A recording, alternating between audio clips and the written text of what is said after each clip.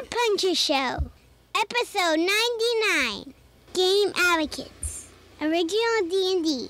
This episode is sponsored by Drive-Thru RPG.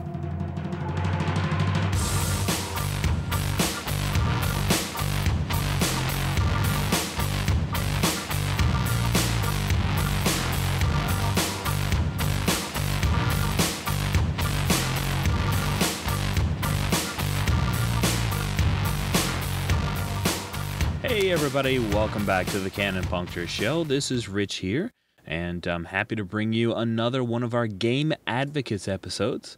On the line with me, I have a blogger from The Mule Abides, and he's been published in Fight On, which is a fanzine.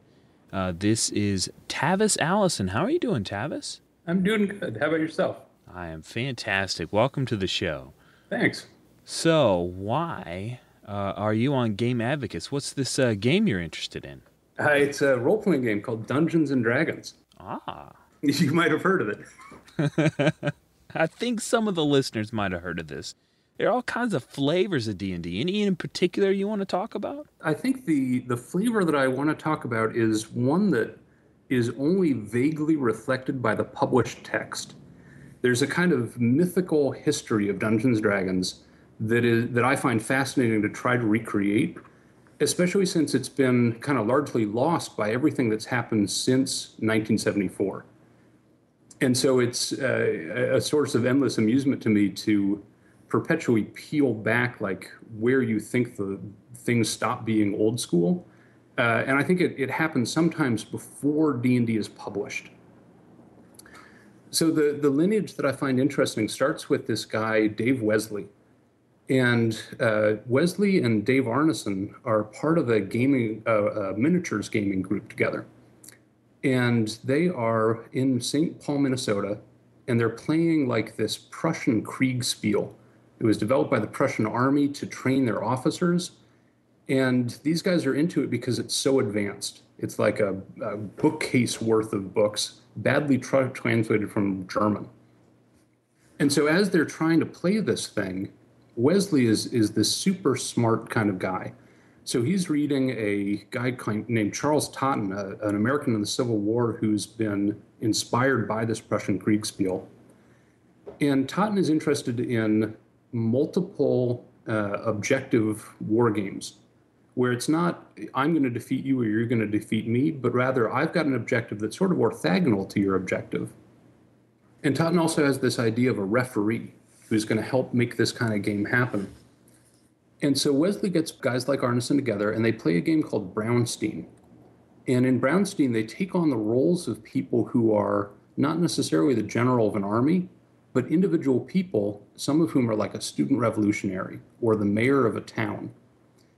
And so Brownstein is this sort of very early experiment in a lot of things that we associate with role-playing, including the idea that for me to win doesn't necessarily mean that you are going to be losing. Arneson takes this idea and wants to use it to do fantasy games. And part of why he wants to do fantasy games is that he's realized that the guys who are playing the Kriegspiel just want to argue. And so he's like, okay, well, this idea of the referee means that the decision-making power and the adjudication can be concentrated in one person. And that person can know the rules, and other people don't have to worry about them because the referee will tell them what happens. But in the Napoleonic things they're doing, people will be like, but no, the powder couldn't possibly shoot that far under these rain conditions according to what the Prussian army had at that time. And so he's like, awesome, we'll play a fantasy game because no one will be able to tell me what a dragon can or can't do. And so these two strains of early D&D, the sort of idea that you play a character and that your character has sort of a unique victory condition that doesn't preclude other people's. And then the idea of a referee who's got this kind of strong power to decide what'll happen and to make rulings that are very creative and tailored for the group and tailored for the situation, and that can take into account factors that are much richer than anything you could write ahead of time.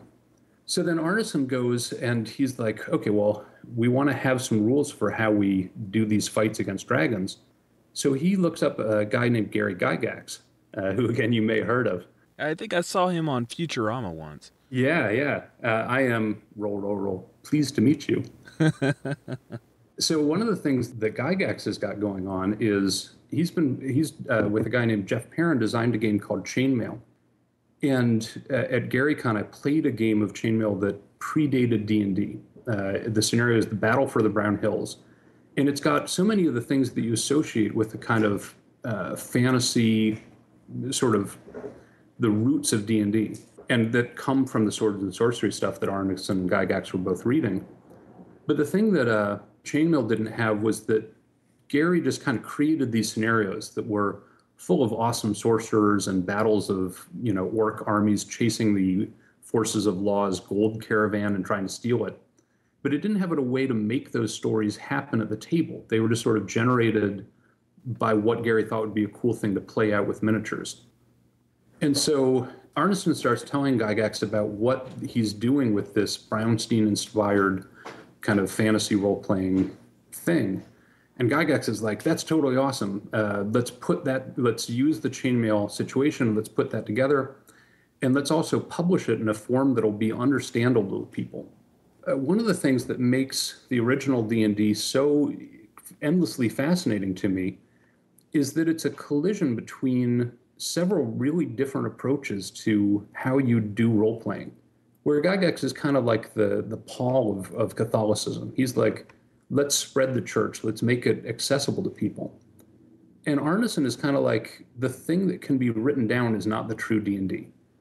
That, as near as I can tell, Arneson didn't want people to know what was happening behind the screen because he wanted them to engage with things primarily through imagination and then not be tempted to reach to the rules layer beyond it.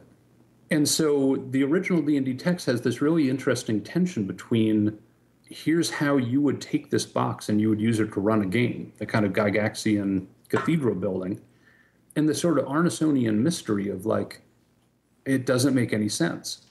And the awesome thing about that is that it forces you to engage and to try to figure out, how am I going to take these very primal fantasy concepts that everybody can sit down and say, we know what we're going to do when we're playing D&D. We're going to go into dungeons. We're going to have elves. How can I take that buy-in to the basic material? And then how can I make the rules accommodate the different perspectives that people have in a super flexible way? And I guess the last people that I want to name check are Bob Bledsaw and Dave Hargraves, who were the first third-party publishers for the early D&D. They very quickly glom onto the promise of the original box set, which is that it's a toolkit that you can use to do your own things. So there's this fantastic explosion of creativity around the possibilities in this new form of gaming.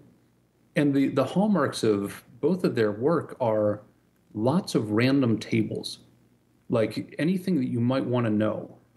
You can look up tables from Bledsaw's City State of the Invincible Overlord, and you can learn that you've been pinched by a courtesan in the street, or that a robber has emptied a chamber pot over your head. And so there's this fantastic kind of improvisational structure that comes out of the early stuff, where the sort of chainmail skeleton of things handles this sort of most basic resolution system. Like, if we're going to get into a fight, here's how we're going to dice it out. But then as soon as you fly free of that level of detail, there's a lot of stuff that people generate and that turns out to be pretty easy to do for yourself, where you're like, what are the possible things that might happen? And what's the table that I'm going to need to generate some really interesting seeds for things to happen, given that I know that this is a city with chamber pots and courtesans? We're talking about original Dungeons and Dragons, which is pretty well out of print. Why wouldn't I just go ahead and pick up 4th edition or Pathfinder and play D&D? The thing that a lot of the examples of the particular awesomeness of OD&D that come right to mind come from a 4th edition game that I recently ran. And so the answer is there's no reason that you wouldn't do that, except that the original set is a very good teacher. And it teaches you different things than a game where a lot of the work is done for you. So as we're running this 4th edition game, 2 people roll natural ones in a row. And I'm like, okay, well, let's make up a ruling for this. This is an interesting that things just happened. The next time somebody else rolls a natural one, the goddess of misfortune is going to pay attention to what's going on here. Sure enough, the next person to roll a 20 comes up a 1. And so I said, okay, every turn on my turn, I'm going to roll a d6. If that d6 comes up as a 1, then something terrible is going to happen. There's nothing in 4th edition that will ever give you the idea of doing that. I mean, you could maybe evolve that principle out of power recharge roll or something. But after you've been playing original D&D for a while, that kind of like on-the-fly system building is something that you've been trained to do very naturally. Another thing that happened as we were playing is that I was like, okay, we need to get the players to this town. So I'm going to pull out my wandering monster table from OD&D, and I'm going to roll once for the kind of terrain we're in, and I'm going to see that we're in the woods, and roll of a 7 means that there's lycanthropes in these woods. And then I look at that subtable, and I come up with the fact that they're werejackals.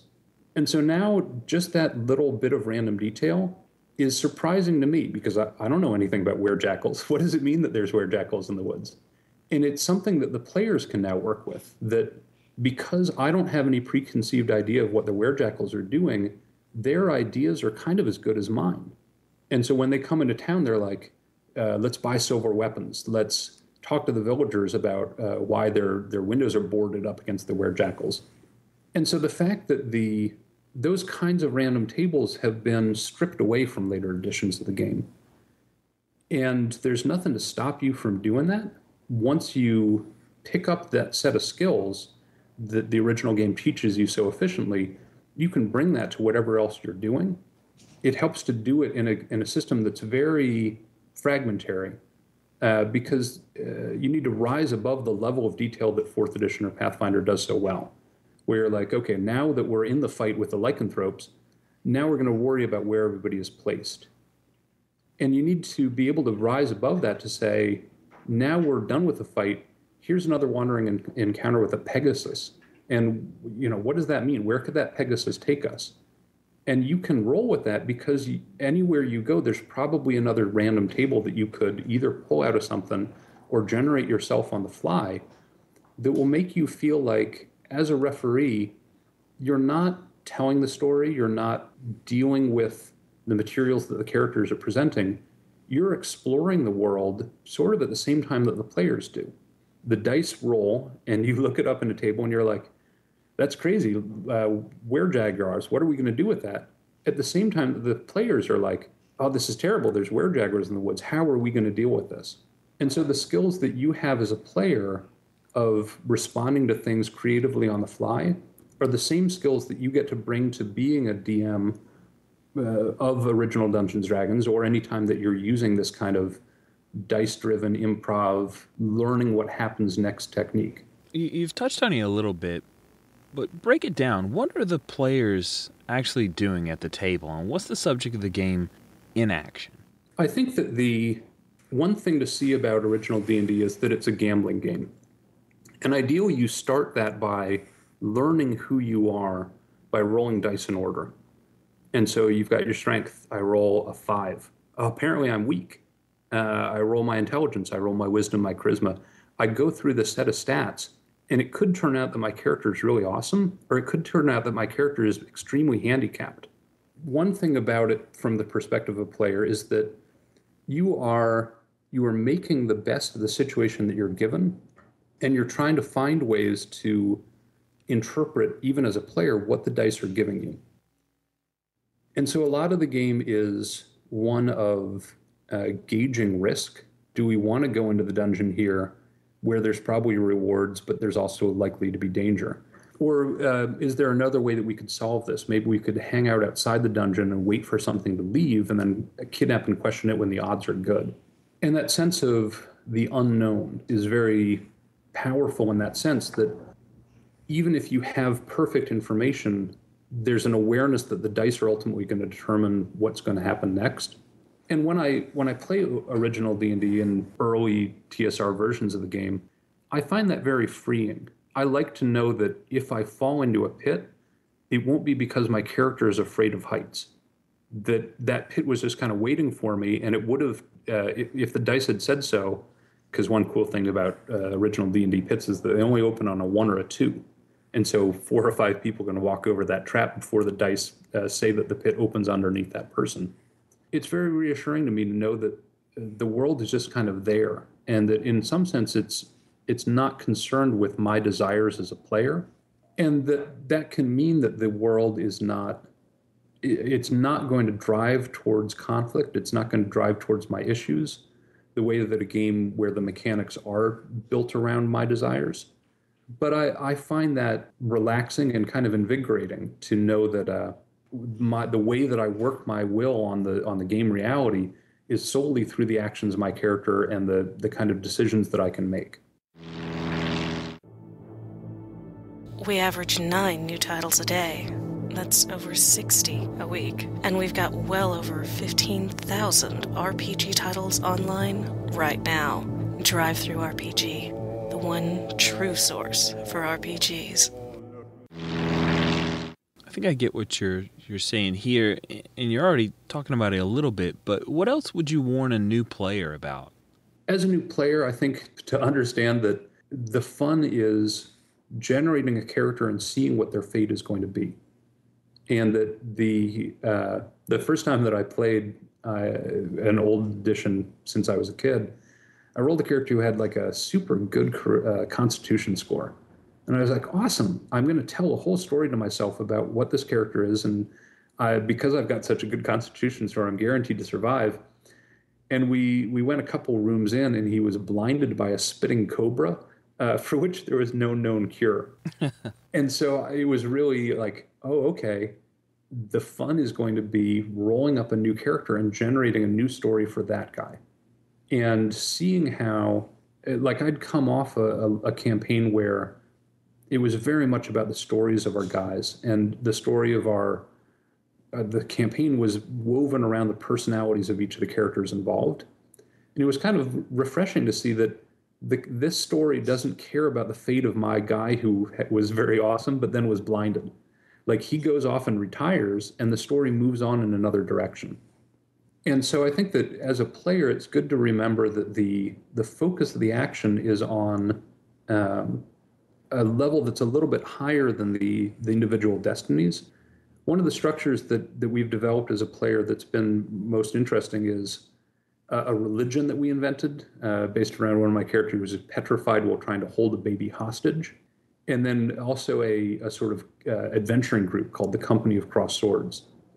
And in some ways, the character building that you would normally do about your PC, it can be satisfying to do that story building at a slightly higher level, of like an organization that's going to survive the whatever horrible fate befalls your own character. And there's a lot of latitude to do that because the referee is likely to be generating the content of the world sort of as you go. And so if you're like, oh, well, my character is a cultist of this strange religion, okay, that has about as much reality status as anything else that we know about the world. You can sort of seize this narrative power just by suggesting, hey, wouldn't it be cool if this was something that we know about what's true? The things that I would say that you'd want to know as a referee are that random events are very much your friend. I think the 4 great random events are, first, a wandering monster check. Like, what is around the hill? What is the creature that lairs here? And then the second check is a reaction roll. Now that we know that there's a monster, what do the dice say that it feels about the people that it's encountering? And about a third of the time, it's going to say, awesome, I'm really glad to see you guys. And about a third of the time, it's going to say, you guys are dinner. And the middle third, it's going to be wary and open to negotiation. And that was a real aha moment for me because, even if you've got the dungeon mapped out ahead of time, knowing that you're going to have to make sense of those kind of rolls on the fly suddenly opens up your understanding of what's going on. Okay, well, maybe I've got to be prepared for the idea that the goblins are going to make friends with the heroes. Why would they do that? Well, maybe they want him to fight the ogre. Or maybe these unicorns over here, maybe the unicorns are going to attack the players on sight. Well, why would they do that? Oh, okay, well, maybe it's because they've been hunted by somebody who came to this dungeon before. So the reaction rolls that tell you how the monster responds, and then if combat comes about, the morale rolls, so that there's a chance that the monsters will get tired of fighting and decide to run away. Those sequence of things, and I guess the fourth one is what treasure the monster has. And so sometimes that turns out to be super surprising too, that there's this very powerful artifact in the dung of the unicorns. How did that get there? Those sequence of rolls are this very flexible engine for generating interesting things that are going to happen next, and that work well with players who've got no previous history with role-playing games at all, except that they sort of know what Dungeons and Dragons is, and the idea of going into a dungeon and meeting a goblin is very vivid and real, and that they're happy to interact with things without a very rule-bound kind of situation, but just we're going to roll these dice and the DM will tell us an understanding of what's going to happen. There's the possibility to be surprised by what happens, but there's also a lot of possibility to make sense of what happens and to have the sense that you make sort of become the reality of the game. What are some of your favorite moments at the table? The things that are most enjoyable for me are the ones where there's a sense of mystery. Part of why I'm drawn to this very early kind of D&D is that the illustrations evoke a kind of medieval feel. The amateurishness of the art says you could do this yourself. The drawings on my character sheet are going to be roughly as good as what was in the 1974 edition. And also that people who drew this didn't have a very advanced understanding of perspective. The original rules have this ancient feel to them. The original D&D is archaic even at the time that it's released. And a big part of this understanding of what we have about D&D is kind of like we're going to be delving into the ruins of a forgotten age. A lot of times that turns out to be a post-apocalyptic age, that if you go far enough into the dungeon, you're going to find like an old F-15 fighter jet that nobody knows how to repair anymore because the world is so far beyond the world that we know. And so the things that I get a kick out of most are when we will find a wand of magic missiles and we'll be like, okay, well, magic missiles isn't in the first 3 books. It's this spell that everybody feels is part of D&D, but now we don't know what it's going to do. Those rules came later, and we sort of narrowed our window to say we're going to treat the 74 text as what's real. And so now we get to reinvent what magic missile does. Okay, well, should it have a to-hit roll? Let's decide that what it's going to do is that when you fire the wand, you're going to roll 3 to-hit rolls because we decided it's a 7th level wand. And if each of those is a double or a triple, the wand is going to run out of charges. And then the player's like, well, that's a good idea, but I'm going to make up a D6 table of different ways that it could fail when it's going to fail. And so we had a situation recently where the players had gotten into a bathhouse that was built by this sort of ancient Thracian civilization. And they figured out it was a good place to hide from the monsters because you had to be human to get into the bathhouse, and it was segregated by gender, so that once men were in the bathhouse, the women couldn't enter, and vice versa. So they managed to defeat this sort of ancient privacy device and all get themselves into the bathhouse, and then they're holing up, like stripping the valuables off the wall. And when they come out, there's like a horde of minotaurs that know they're in there that have been waiting for them, and also another character. One of the things that is fun to do and that this kind of system does well is to introduce people when they just walk up to the table. And so if you show up 2 hours late, awesome. Well, probably you followed the party into the dungeon and you've been invisibly clinging to the ceiling of this cave where you watch the Minotaurs set up this ambush.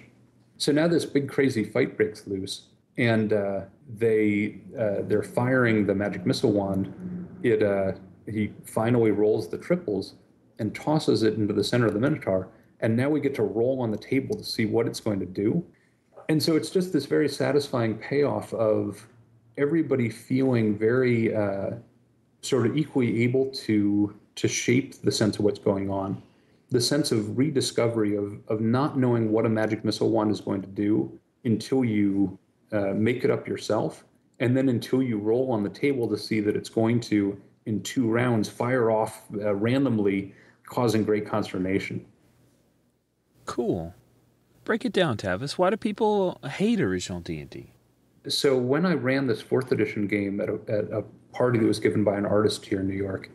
He contacted a meetup group that is devoted to 4th edition. And so it was this given my own druthers, I would have run an old school game. And I did have people roll 3d6 in order because I find that for people who don't know how to play, that gives an immediate buy-in. Like when somebody rolled like a 3 wisdom, everyone at the table was super excited to see how will you play a character that's as foolish as it's possible to be. But then we also had some people who were 4th edition players and who had started with that. And it was very reassuring for her, as I was saying, do we guys want to play with miniatures? She says, I really like to be able to visualize the scene. And I like to use miniatures because I want to count out and know for sure that it's according to the rules that I could get to where I need to go during my round. And so for her, she wanted to be reassured that I knew how to play by this very firm set of structures and that we were all going to be following the rules, that I could also count out the squares from my monsters. And once I established that there was a reality on that level, then she was ready to be, okay, well, now there's a Pegasus in the sky. That's crazy. And now let's all ride the Pegasuses into the sunset. All right, whatever. Because there was this kind of firm reality footing that came from the rules, she needed that to be ready to go off in the more kind of wahoo flights of fantasy. I think that people hate the really old games because it doesn't give you that rule structure. And I think that people are also used to getting their options about what it's possible to do from the rules. And so when I sit down to run new players through an original D&D game, I say, okay, the choices that you have for what your character can be, you can be a fighting man, you can be a magic user, you can be a cleric, and these are the ones in the books, or we can make up whatever you want to be. And to do that, you have to get past the mindset that what the designers have done is necessarily better than what you're going to pull out of your butt sitting here at the table. The rules are just a framework. The original text gives this very awesome sense of, we've just now figured out how to do this cool thing with dice and pretending. And we're going to give you some ideas about how we made it work for us. But it's going to be up to you to take that sense of how it works and make it work for yourself. And so for people who are used to having what you can do defined by what's written on your character sheet, you need to unlearn that way of thinking before you're able to appreciate the thing that original D&D can do well. So Tavis, anything else you want to talk about original D&D? I feel like I've been talking a lot. You told me quite a bit. I love the history, Tavis. Thanks for sharing that with me. I appreciate you coming on the show and being a game advocate for original D&D. My pleasure. We had such potential, such promise.